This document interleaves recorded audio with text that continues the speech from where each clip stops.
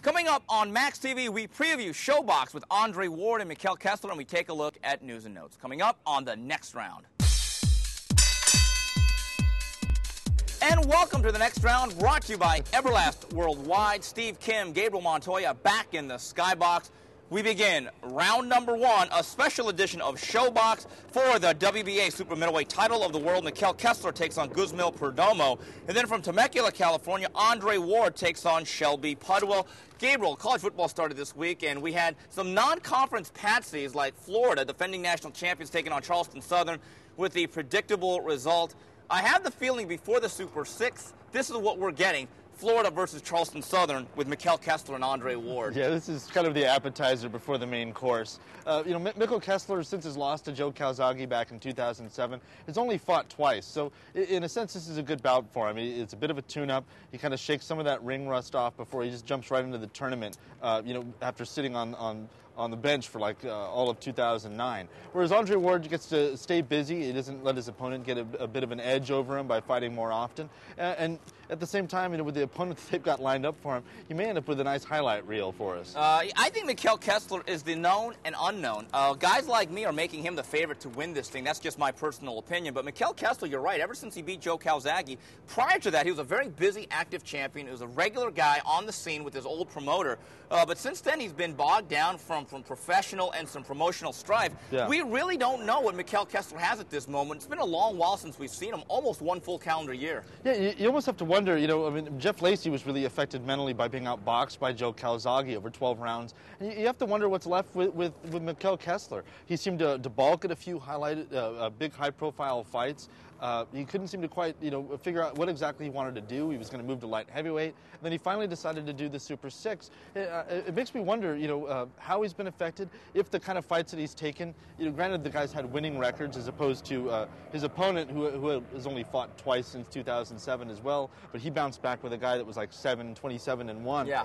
Kessler's actually fought some guys with winning records, but not exactly world beaters. So I'm really curious to see, just what he's like in this fight. I don't think it's going to be a huge gauge of how he's going to do against Ward, although I will say that this opponent does kind of fight a little bit like Ward when Ward is fighting out of the southpaw style. He's kind of a stick and move kind of guy.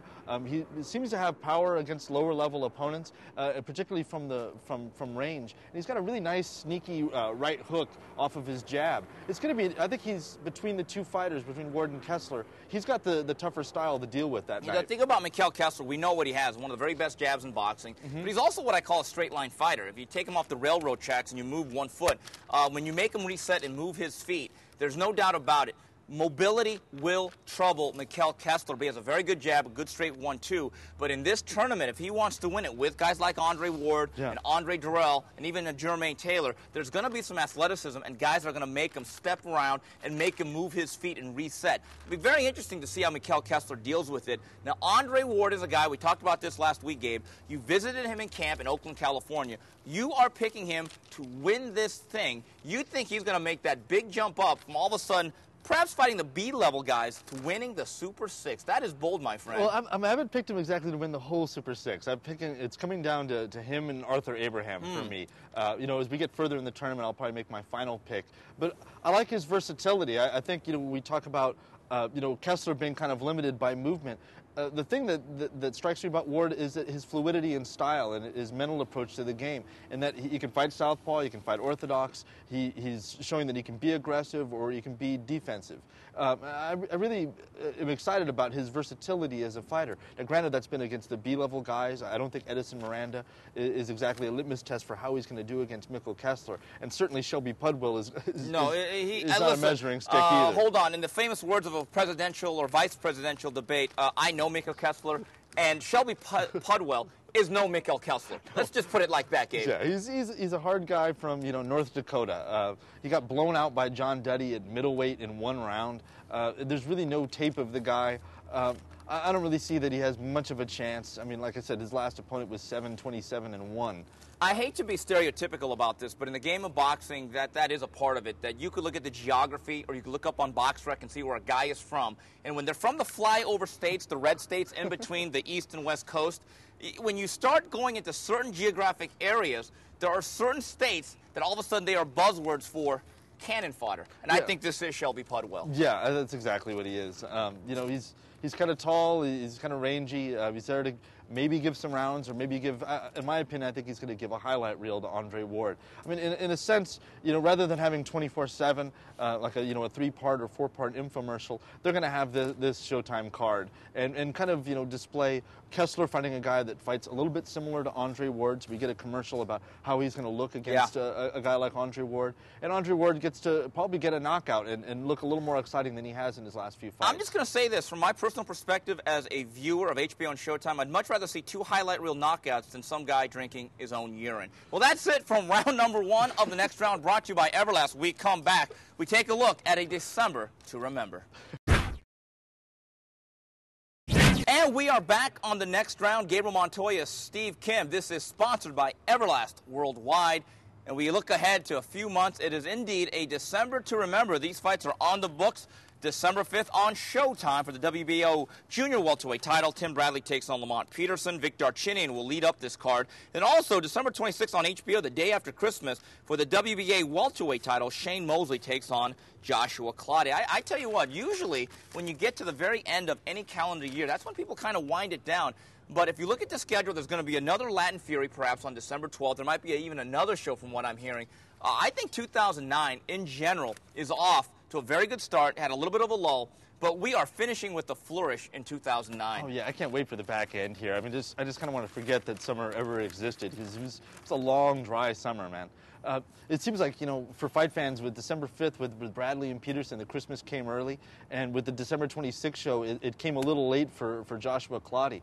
What a wasted year for Shane Mosley, man. He had that big beginning to the year. You know, he was almost like a microcosm of the boxing year. He starts out with a bang, knocking out Antonio Margarito, and he waits till December 26th to finally get a fight. And who does he get? He waited for a high-profile guy. He gets Josh Clottey. Well, Gabe, here's the thing. He was like that proverbial dog that kept chasing his own tail. Chasing it over and over, kept going round and round, was never going to get it. Looking at fights, getting fights, or actually asking for fights, he was never going to receive, you know, getting his own PR from putting out these illogical releases. But I'm glad he got this. From a promotional standpoint, from everything that I've been told, this fight will be just a few blocks down the road from where we're sitting right now at the Staples Center. Yeah. I have to be honest with you. Number one, L.A. in December 26th, there's a lot of things going on. First of all, it's the day after Christmas. I think it's very interesting. You're going to have a weigh-in on Christmas Day. Okay, that's going to be very interesting. I've never heard of such a thing for a major fight. Second of all, he's not a draw. Neither guy is really a draw. And the 11th commandment that I've heard is, thou shalt have a Mexican while in L.A. doing a boxing show. I don't know how biblical you are. Third of all, he is an African-American. I have to be honest with you. I think the only guy that could fill Staples Center that is of his culture and race and creed is Kobe Bryant. So I'm actually looking forward to this, but I'm a hardcore boxing nut. I want to actually see how many people are going to show up the day after Christmas for Clottey Mosley when neither guy is really a draw. Yeah, it's going to be a litmus test for, you know, how big a fight fan, you know, all of us are. I mean, I'm excited by it, but it is totally a pure fight fan's fight. It's not marquee value. Neither of these guys are going to talk any trash and get us very excited. And really, even looking at the styles, you know, I don't think Clottey can be knocked out. Granted, we said that about Margarito, but he did have a come-forward Mexican style that played into Mosley's hands. But, you know, Clottey's not exactly an exciting guy. I almost look at it, this is going to be another version of, you know, a Clottey fight, where he does just enough to lose. Yeah, Clottey, the thing about Clottey is that he's very hard to hit cleanly. You get a lot of arms, a lot of elbows, a lot of shoulders, but he's like the classic the classic African fighter from Ghana, that they are built rock solid. Yeah. And he's a very, very sturdy guy, and he may have a chin that equals Margarito or even beyond. So from a stylistic standpoint, I don't think there's any doubt. It's a tough fight. He probably does enough just to lose and bitch about getting robbed, but it will be a 12-round fight. And can we give Tim Bradley some credit? Look at this gauntlet he's on. We're talking about non-conference schedules. Well, I got to tell you, you take a look at what this guy has fought the last 4 fights. If he was a football conference, he would be the SEC. He is not taking on a lot of lightweights or cream puffs in the last year or so, Gabe. No, it's ridiculous. I mean, he's really staking his claim as, you know, I'm the best 140-pounder in the world, and, you know, anybody else that doesn't believe it, you know, then come and prove me otherwise. It's pretty amazing, man. This is a really good fight. Classic, you know, Bradley comes forward. He's kind of a Spartan warrior style. You know, he's not exactly the cleanest boxer in the world. Not saying he fouls, but, you know, he kind of wings shots, and he just breaks your body down. And then you've got a pure boxer in Lamont Peterson, who doesn't have a hell of a lot of power, but is going to move and move and throw a lot of combinations and make him work all night long. It's a great fight. You know, this is, to a certain degree, and I'm not saying they're as good as either guy. Stylistically, though, you got the short little guy who's very athletic, throws a lot of punches, likes to be in and out, against the tall, lean guy that likes to jab from the outside and square you off and really box. Shane Mosley, Vernon Forrest. I think that is an apt comparison from a stylistic standpoint, Gabe. I would agree. You know, I'm just sitting here, I'm coming up with the question that, is it fair of us to criticize Mosley for kind of ending up with a guy that isn't that big of a name, but is, you know, one of the tougher guys in the division, you know, and then we turn back around and we praise Bradley for taking on Lamont Peterson. I mean, maybe it's a... Well, there's a difference, though. Tim Bradley is not at the stage of Shane Mosley where he feels almost entitled, and maybe rightfully so, that, hey, I shouldn't be fighting in small venues, and I need the big names. That I can understand from Shane. The problem with Shane was, I think most people, if they were logical about it and they were surrounding Shane, if they were honest, they would have told Shane, move on from Manny Pacquiao. You're not going to get Miguel Cotto. The thing I like about Tim Bradley, he's young, he's hungry, but here's the thing. There's a difference between him and Shane Mosley. Tim Bradley is active. Every 3, 4, 5 months, you will see him in the ring. There's no press releases. There's no calling out of everybody. He just gets down to business and does what he does best. That's true. Make money. Yeah, he's building himself into an attraction. I mean, Thompson Boxing is doing a hell of a job with him. They're matching him really hard, and the guy is rising to the occasion. Somebody this week in my mailbag was asking me, you know, name me a guy that we didn't know anything about, that was green, that came out of nowhere to raise up his game and show us that he was ready for the world stage. And he was talking about Ward versus Kessler and my picking Ward in that fight. And I said, I'll give you one example, Tim Bradley. Yeah, the thing I like about Tim Bradley is his people had reached out to Amir Khan, they had reached out to Ricky Hatton, they're willing to take less money, they're willing to fly across the ocean, do it on their canvas. But they know at this stage it's not a big fight, and maybe Tim Bradley, risk versus reward pendulum, doesn't really swing in their direction. So this is what a fighter has to do. Instead of bitching and moaning and calling guys out, you know what you have to do? Build your resume. And I got to tell you, if he beats Lamont Peterson, I think this is a very tough fight. Great resume builder, in my opinion. Yeah, I mean, he can easily say, you know, I'm the best 140-pounder in the world, and so Manny Pacquiao, you know, comes and faces him. I would tend to agree with him. I think there's be two categories. There's Manny Pacquiao being the biggest name, biggest marquee attraction, and certainly the biggest star in all of boxing. But in terms of actual resume at 140, if Tim Bradley, the Desert Storm, can beat Lamont Peterson, a classy boxer, I don't think that there's any doubt that if you take away Manny Pacquiao and his star power, the best junior welterweight in the world in terms of resume is the Desert Storm. In years, you'd have to say. Really, in years. I mean, you know, look at Holt, you know, Cherry. Now he's taking on Bradley. He just got you know, Junior Witter in Nottingham. Yeah, Junior Witter, Peterson, and then Campbell. Yeah. That's a hell of a resume for a young fighter, for any fighter. I'm really impressed. Yes, so that's it for round number 2 of the next round. We wrap it up with news and notes. And we wrap things up here on the next round, brought to you by Everlast Worldwide. We go to news and notes. We go to the fight preview Saturday night in Puerto Rico for the WBO Junior Flyweight Title of the World. We have a rematch. Ivan Calderon takes on Rodel Mayol. Saturday, we have another version of Latin Fury. Julio Cesar Chavez Jr. and Fernando Montiel co-headline. Going back up top, I was there at the fight for Calderon Mayol 1, June 13th, Madison Square Garden. I thought that was an absolute dead-even fight. I think Rodel Mayol is live. I think he is absolutely in this fight. My question is, you're in Puerto Rico. Can you beat Ivan Calderon on the islands? That's a great question. I'm not quite sure. You know, I mean, I think the only way you're going to do it is maybe get a knockdown or two, maybe get the late stoppage, which, you know, it was way too early to tell if that was even in the cards. But Mayol just seems so much bigger. He's 5'4", he's 4 inches taller than Calderon, who's really been a career 105-pounder, and he's the guy that's moving up in weight to Mayol's, you know, 108 pounds. I think it's an interesting fight. I'm probably going to go with the upset special with it. I thought, you know, as Mayol let his hands go, you know, maybe the first 2 punches didn't land on the defensive specialist Calderon, but the last 2 seemed to. And really the size disparity, as they would come in close, Calderon kept tying up and Mayol kept shoving him off. And it seemed to be, the strength of Mayol seemed to be a bit of a puzzle for Calderon. I mean, he's 34 years old. He's a guy who doesn't have much power. He's got, 6 knockouts in 33 fights. His style is predicated on speed and technique. And as you know, when he hits 34, he's getting older, that speed is kind of dropping off. And, you know, I think there's 2 types of speed here. You know, the speed you start out with from training camp and you're fresh in the first 4 or 5 rounds, and then there's the speed that you tire into. And I think that the speed that he's tiring into is getting slower and slower for Calderon. That is bold, my friend, picking against this Boricua in Puerto Rico. I think that's bold, and I agree with you. I think one of the key elements of fighting an older fighter and fighting any southpaw is, number one, crowding him and then activity. Yeah. That if you get him into exchanges, if you get him on in close, well, at that point, the punches may seem a little bit different, but exchanging at that point takes away really a lot of the mystery of where the punches come from. Yeah. And talking to Rodel Mayol last week, he has the right plan. He understands the geography. The thing about Ivan Calderon, you talked about this in terms of the wear and tear in the tread. He's like that classic old car. Still looks great. It's a classic old car. It's in mint condition. But you know what? You're not going to take it on a cross-country journey. You might take it around the block every Sunday, every other week. You might go to the market with it. But you're not going to go to Las Vegas with it and come back 2 days later. No. I get the sense that Calderon's going to get off to a fast start. He's going to win the early rounds. But I just have a question. Can Rodel Mayol do enough every round, convincingly enough, to win this fight? Here's what I think. You're going with the upset special. I'm going with the upset somewhat controversy. I think that he's going to do enough to win the fight, maybe 7 rounds to 5. But when it's all said and done, the scorecards are red. And still, it will be Ivan Calderon, in my view. I can see that. Julio Cesar Chavez Jr. Is it just me, or have you stopped really giving a damn? It's not just you. Because he has too, hasn't he? Yeah, it seems like it, man. I mean, you know, he's fighting Jason LeHoulier this time out. I mean, he's hitting the 40-fight peak, you know, the 40-fight mark. At this point, we should kind of know what we have, and you know, I don't think he's going to build into anything, you know, greater than what he is. I guess at this point, we do know what we have. We've got a name. He's the son of a name.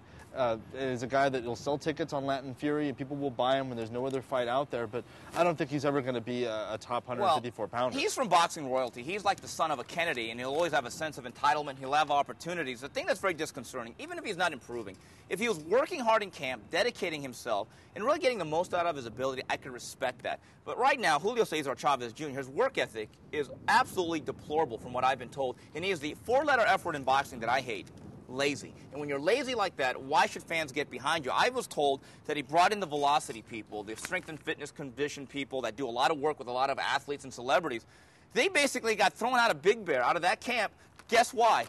They worked him too hard. Hello, you're in the game of professional boxing last time I checked. The one thing about Chavez, he does make for good fights, but he's very lucky he has a beard. But I've gotten the sense, Gabe, in the last 18 months, he has plateaued and stagnated because the work ethic simply does not exist. Yeah, if you're not willing to do the work before, I mean, you know, then what are you going to do in the fight? You know, any adjustments that you try to make, then is not the time to learn. The time to learn is before you get there. And as we're seeing, I mean, he had an injury in camp, which may or may not have been real. Yeah, I think he strained his back trying to do some sit-ups. No, doing a sit-up. And all I'm going to say is, we talked about this with Andre Ward, with Jason LeHoulier, all due respect to him, they're running out of guys over the flyover states to pick on. Yeah. All of a sudden, they're going to have to start fighting someone decent. Now, what I've been told is that in December, they'll have another Latin Fury with John Duddy. John Duddy will fight October 10th. He'll fight December 12th in Mexico. And the big step-up fight, if you want to call that, Madison Square Garden 2010, will be Chavez Jr.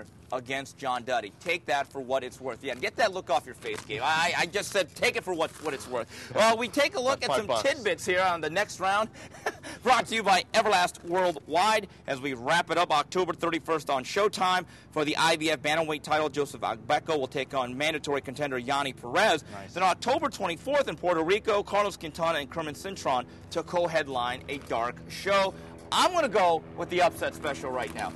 I like Yanni Perez. Wow. Big, strong guy. He's a real welterweight. Agbeko is there to get hit. I think this is a fantastic little matchup. And kudos for Showtime to sticking with Agbeko, even though he beat their house guy. You know what I like about Ken Hirschman and Showtime?